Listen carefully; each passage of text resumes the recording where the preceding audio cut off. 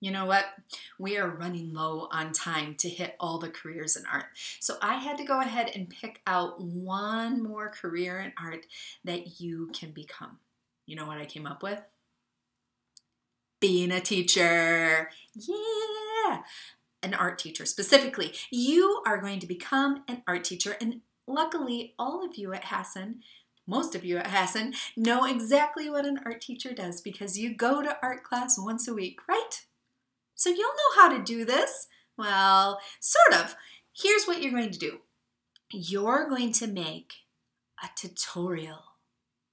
What is a tutorial? Well, I'm glad you asked. A tutorial is actually something that you create that shows step by step by step by step by step what to do. You're going to make your own. If you are in kindergarten, first grade, or second grade, you're going to use Seesaw to actually create your tutorial. If you are in third, fourth, or fifth grade, you're going to go on to Schoology and go and do an assignment. So one of the assignments in your art class is going to be make a tutorial. I have videos for you. Let's take a look at the 2 videos that you can go to. Today is only 2 choices, either using Schoology or Seesaw, and you're going to become a teacher.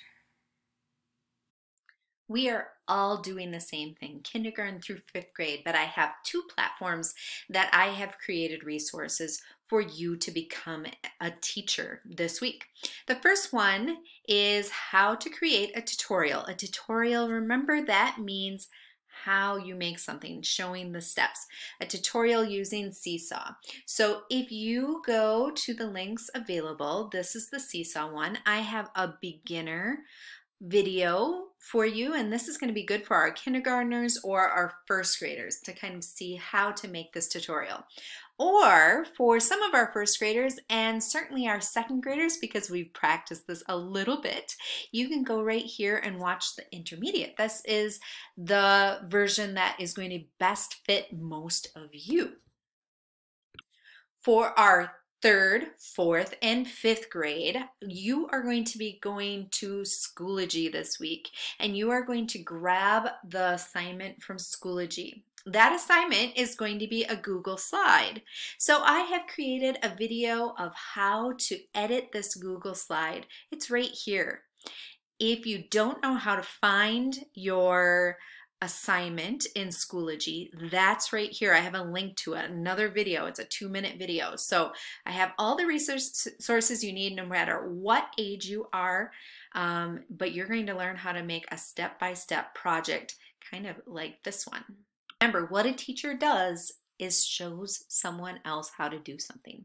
So for an art teacher, a lot of times we're breaking down the steps. Step 1, 2, 3, and 4. This is some work from actual second graders of this year. You might even recognize your drawing if you're watching this. So notice we practice this in the classroom, we practice this in our sketchbooks, and you are going to practice it right now.